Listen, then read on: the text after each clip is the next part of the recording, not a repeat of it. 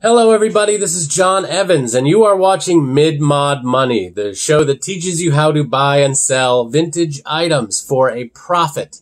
This is a new web series. I do thrift store haul videos. So hopefully the information that I share in these videos will help you better navigate the world of buying and selling mid-century items from the 50s, 60s, and 70s. So let's get to the haul. This comes from Peoria, Illinois. I was in Peoria, Illinois a few months ago doing the Jukebox Comedy Club. So shout out to the people at the Jukebox. And this was my first find. This was these two antique cars. One's an ice truck, one's a car. They are done very well. You see these around every now and again. They're not uncommon. But these were in really good shape and done very well. As you can see, they were 50 cents each. I'm going to sell the pair for $10 in my booth at the antique mall. Next item. And we're working from smallest find to largest find. So we end very big. But this is kind of the beginning leading up to the finale. So this is my 1980s desk organizer. You see these around in various colors. This one is kind of a boring color, but it was only 50 cents. So these go, believe it or not, on eBay between $8 and $12, $15, depending. I'm going to try to get 9 for this. And again, it was only 50 cents. So you know, if this was yellow or orange, this would be worth 4 times that, go between 30 and 40 bucks. So keep an eye out for the weird looking, desk stuff. Next item, Goodwill find. This was a half price find. This dish tray, it's a tray, with the butterfly on the front. No markings, no signature. I don't know who made this, but it's got a mid-70s look. Anything that's got vintage and butterflies always sells. This was half price, $2.99, so it was $1.50. I'm going to sell this for $10. Next item, also from the Goodwill, but not half price. This cutting board. It's got a great look.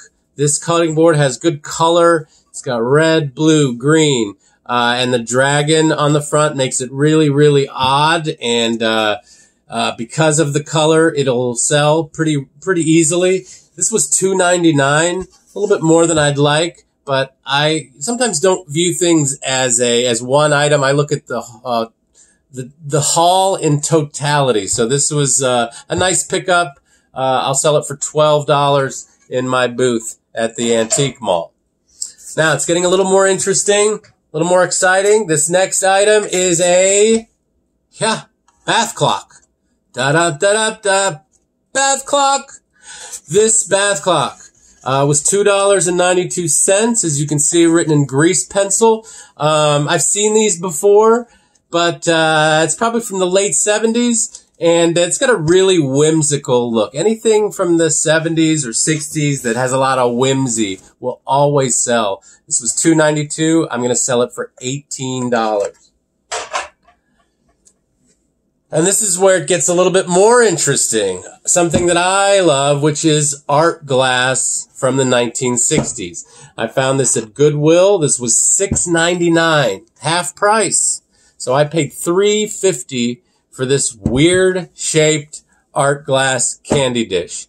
When you're looking at art glass, you always want, if you're wondering whether to pay the price, anything in orange, green will always sell. So the more unusual the shape, the better the color, will determine whether the item sells. I paid $3.50 for this. I'm going to sell it for $16. These were two of my favorite things that I found on this trip. I was at a junk shop, not quite a thrift store, more of a junk shop, but they did have a section of cool table lamps. And I collect vintage electronics, radios, lamps, clocks.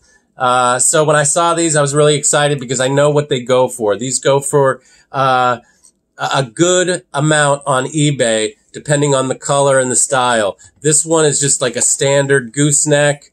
This one is actually old. I know they make reproductions of these. This one, as you can see from the old switch, and it's got some older markings on the back, but I paid 99 cents for the green one. I'm going to get $14 for it on eBay or in my booth. But this is the one I'm very excited about because it has the telescoping feature there.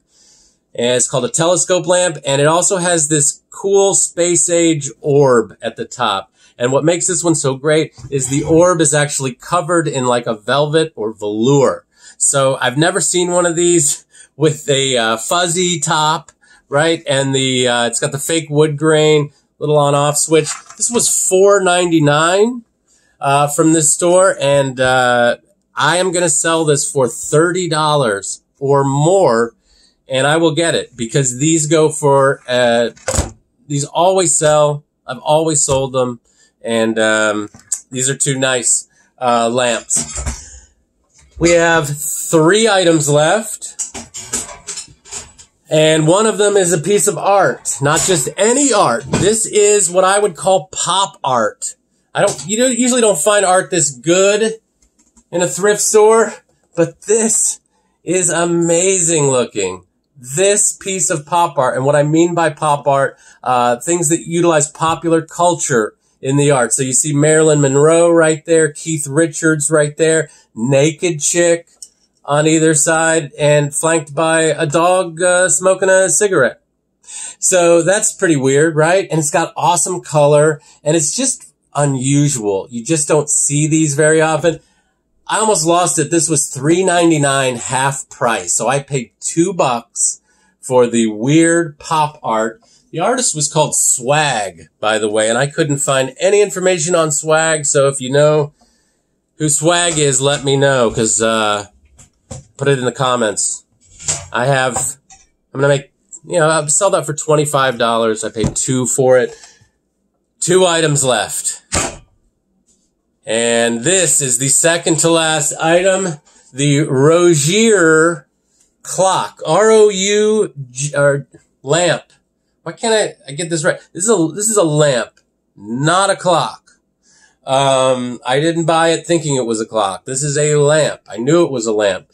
And I also knew that the company that makes these made some very, very expensive lamps in the 60s. So if you see a Rozier lamp from the 1960s, they go for hundreds of dollars, sometimes thousands of dollars. Unfortunately, this was an 80s Rozier lamp.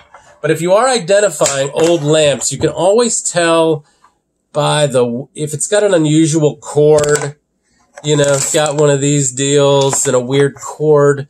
It's older. So I took a chance. I paid $7.99 for this lamp. I'm going to ask $49 for it. I might try it on eBay first, but eventually I'll settle it putting this in my booth at the antique mall for $49. Not my style, but someone will think it's a really cool lamp. And we are now at our final item, and this is the kingpin item of this trip was this. A 1970s J.C. Penney avocado green toaster. This is the Rolls Royce of vintage toasters. This is perfect color. Nothing wrong with it. No loss of paint. The inside looks great. If you were putting together a 70s house and kitchen and you wanted to have something that was period in your kitchen, this is the definitive 70s toaster. Just look at that shine. So, I paid $6.99 for this. Full price. I removed the tag to take pictures. It's already up on eBay. I'm asking $68 for the 1970s J.C. Penney toaster, and I'm going to get it. So that's the haul. In totality, let's look at the numbers. I paid $36 for everything you just saw. $36. When you add it all out, when you parcel it out, I will make $260 off of $36 through eBay, through Facebook Marketplace, through my booth at the Antique Mall. So there you have it. Anyone can do this. If you don't know what to look for, I will show you.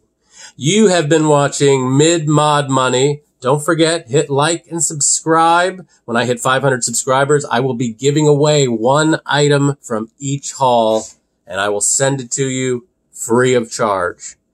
So thanks for watching Mid-Mod Money. I've been John Evans.